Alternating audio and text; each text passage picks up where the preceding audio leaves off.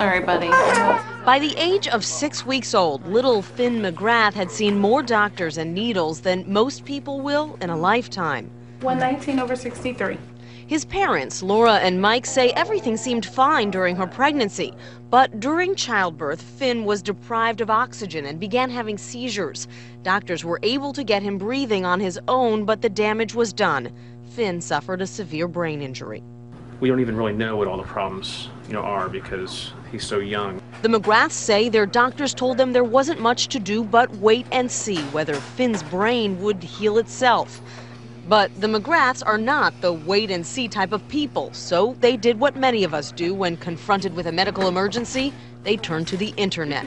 Hi. That's where they stumbled on a Duke University clinical trial led by Dra Joanne Kurtzberg, a pioneer in cord blood transplants. We're studying whether giving a child their own cord blood cells, which would have had to been saved when they were born, can lessen the symptoms that might come from low oxygen at birth. Before he was born, the McGraths had debated whether to bank the blood from their baby's umbilical cord.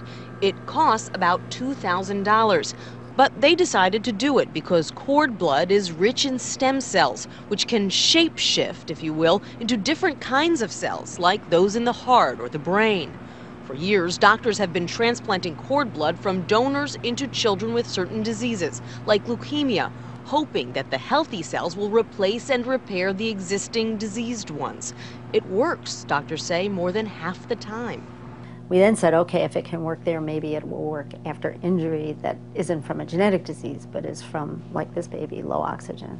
So far, 150 babies like Finn have undergone transplants using their own cord blood.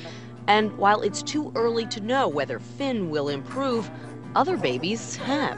Anecdotally, we've had a lot of good reports that children are developing more skills than they would have. But she already knows it is not a cure-all.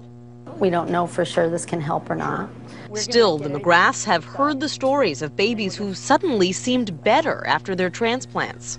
This has just kind of reinvigorated our hope. And while they're realistic about Finn, at least they're not sitting around and waiting anymore. Nancy Cordes, CBS News, Washington.